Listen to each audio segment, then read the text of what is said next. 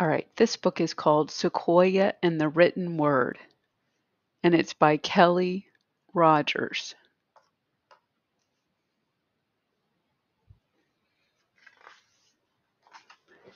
Here's our title page, Sequoyah and the Written Word. Again, by Kelly Rogers.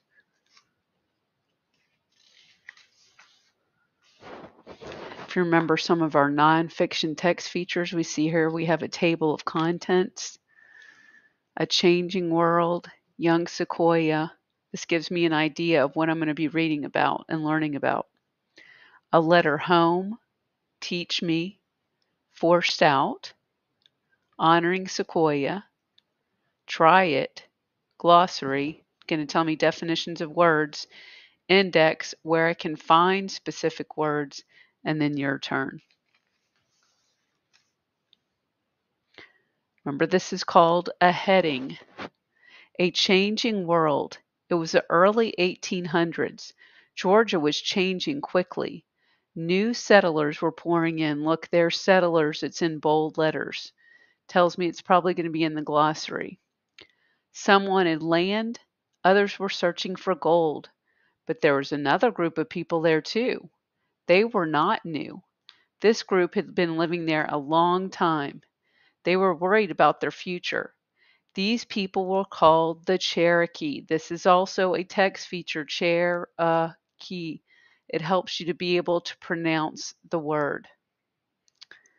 The Cherokee had their own culture. Again, another bold word. We're probably going to find the definition of that in the glossary. They lived by their own rules. They spoke their own language. They had unique pronunciation key to help you pronounce it, unique beliefs and customs. Their way of life was very different from how the settlers lived. The Cherokee did not want this to change. So here we go. This is an illustration. Here, this looks like a photograph. And it says, finger weaving is a cultural tradition that is still done today. I think this is probably a more recent picture because back then they did not have cameras. A Cherokee man had a plan. His name was Sequoyah. So if you did not know how to pronounce his name, Sequoyah. He wanted to help his people. He wanted them to move into the modern world. But he also tried to help preserve their culture. Dark word or bold print word, probably going to be in the glossary. He thought his people could do both. They just had to learn some new skills. He wanted to teach his people to read and write, but he wanted them to do it in their own language. He would create the written language himself. Some thought this was a good idea. Others thought Sequoyah was being foolish. Down here, if you didn't know who he was or what he looked like, it's got the label with his picture, a drawing there, not a photograph. Then we have our text box here. Don't forget, long ago the Cherokee did not have a written language. They told stories over and over so that the stories would live on.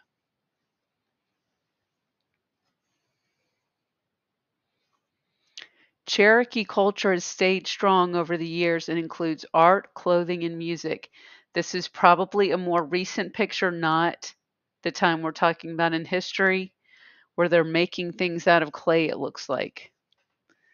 Here's some other, probably clothing or tools or something like that. And these look like instruments, almost like drums.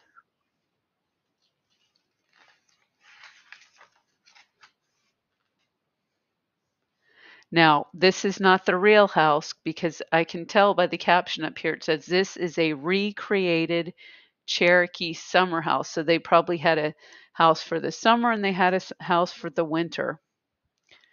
Young Sequoyah. We do not know much about the young Sequoyah. Many say he was born around 1770. He lived in a Cherokee village. It is said to have been in what is now Tennessee. Pronunciation key, Tennessee. His mother was Cherokee. There are different ideas about his father. Some say his father was white. He may have been in the army. Others say he was half white and half Cherokee. He may have been a fur trader. No one knows for sure. The records are not clear. But we do know that Sequoyah was raised as a Cherokee. So here we have the picture down here. These are American Indian fur traders in this drawing. So they're trading fur for things that they need. They didn't use money. It's called barter. Now they're heading a letter home. In 1812, a war broke out. Sequoyah became a soldier. He fought for the United States. During the war, he saw other men writing letters home. He wished he could write letters too, but he did not know English. He also saw that the white men could read military orders. Military is the Army, Navy, Air Force. He could not do this, nor could the other Cherokee men. He knew his world was changing. He wanted to help his people. He kept working on his new system. So down here, some letters. A soldier sent this letter home during the war. Here we've got another picture over here with the text box, War of 1812. The War of 1812 was fought between the United States and Great Britain. It was about shipping and trade on the seas. Sorry, just trying to focus this. There we go. Another heading, Teach Me. After the war, Sequoyah returned home. He continued to work on the system. He drew symbols. Each one stood for a sound. These symbols made sense to Sequoyah, but would they make sense to others? Sequoyah needed someone else to learn the meanings of the symbols. This was the only way he could be sure that his writing system worked. He wondered who would be willing to learn his new language. Then, one day, his daughter came to him. Her name was Ioka. Ioka. She asked him to explain the strange drawings he had made. So here's some of what he did.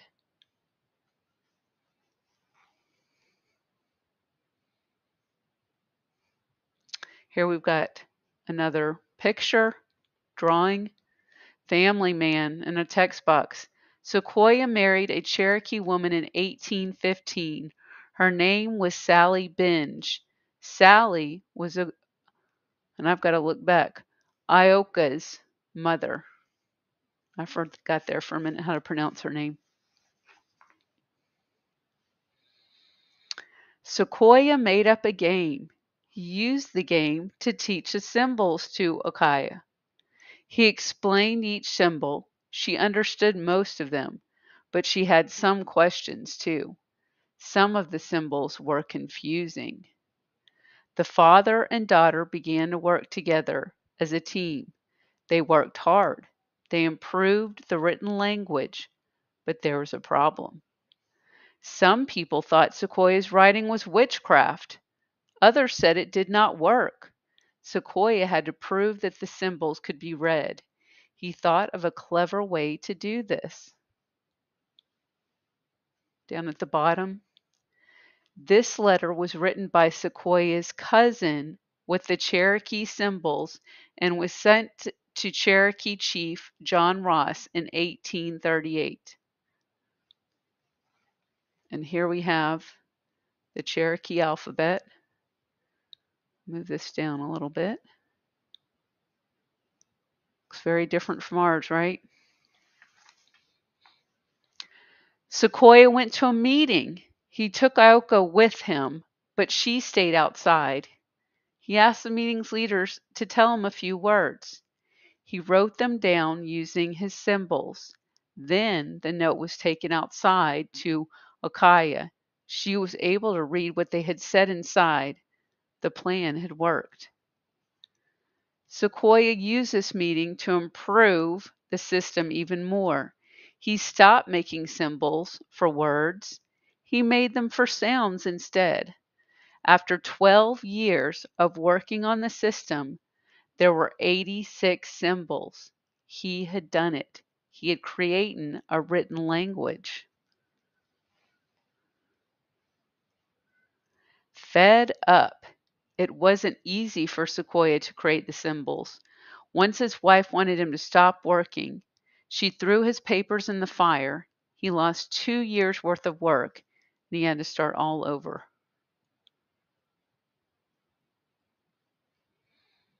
There's his alphabet. There he is sitting with the other men. Sequoyah taught the written language to others. He felt this was a big step for his people. Soon many of them could read and write. They were now the first American Indians to have a written language.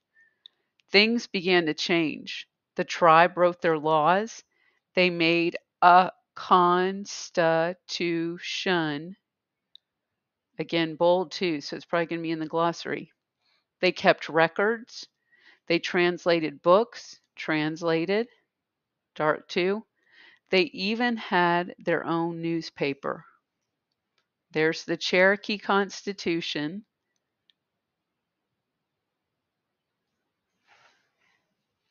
Here's the Cherokee newspaper. The Cherokee newspaper is called the Cherokee Phoenix. You can read the modern day version on the internet. This one. So in the past and now.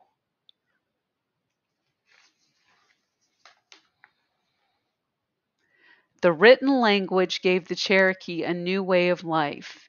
It was special. It belonged to them. Now they could write their thoughts. They could share ideas. They could express their feelings on paper. They could record their past. History would not be forgotten. There's Cherokee Central Schools. This is a school sign.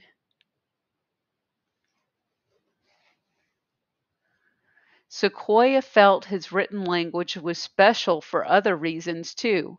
He thought it would show that his people were making progress. They were moving forward. He hoped this would earn them respect from the U.S. government. Government. Sadly, it did not. These were their street signs. Here's a text box.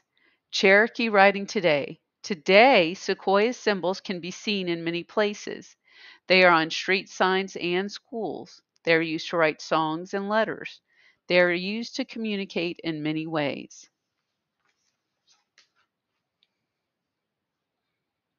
Force out. In 1838, the U.S. government forced the Cherokee off their lands. The government made them move west to Oklahoma. At that time, it was called Indian Territory. They did not want to go, but they had no choice. The Cherokee did not get to pack their things. They were forced to walk thousands of miles. It took months.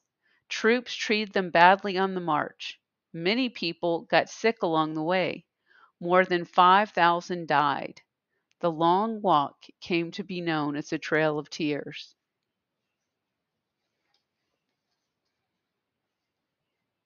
Here's a picture of them on the Trail of Tears.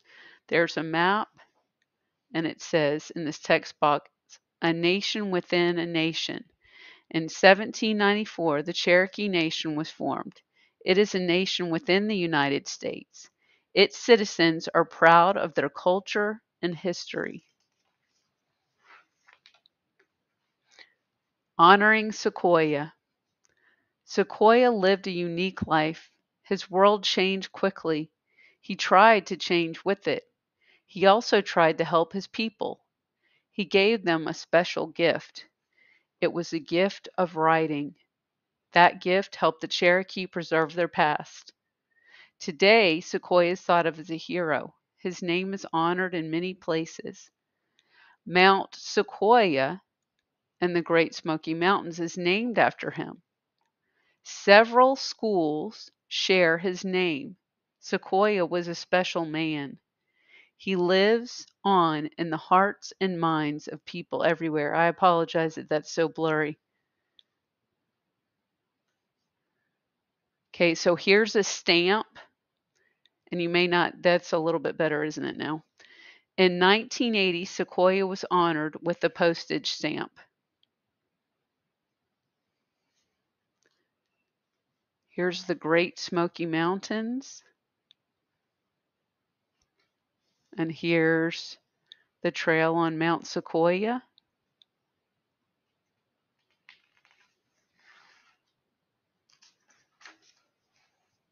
Okay. We're going to skip the try it. We're going to look at our glossary. Okay, a blacksmith is a person who makes or repairs things made of iron. Communicated, to have given information about something to someone else. Constitution, a system of beliefs and laws by which a country is governed. Culture, the beliefs and ways of a group of people. Customs, traditional behaviors or actions of a group of people. Military, relating to soldiers in the armed forces. Preserve, to keep something safe and in good condition. Settlers, people who go to live in a new place where there are few other people. Translated, change from one language to another. Okay, there's your glossary with your words and definitions of bold words. Index, you could find, let's see, we wanted to find who John Ross was. They do it by their last name first, so Ross, John, and I would go to page 16. Or let's see where I wanted to look at being a blacksmith again. It tells me what pages to go to. That's the purpose of the index. I hope you enjoyed the book.